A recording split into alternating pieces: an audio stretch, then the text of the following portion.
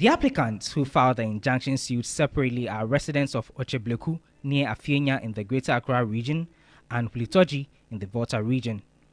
The duo, who are both first-timers in the application onto the electoral roll, among others, argue that the distance of the closest district office to their place of abode is a tortuous journey.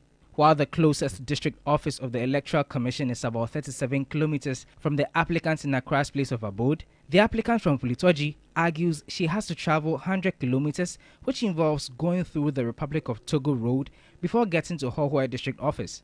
They are praying the court to injunct the commission from restricting the registration to only its district offices and further order it to open it to all electoral areas which they believe have a closer proximity.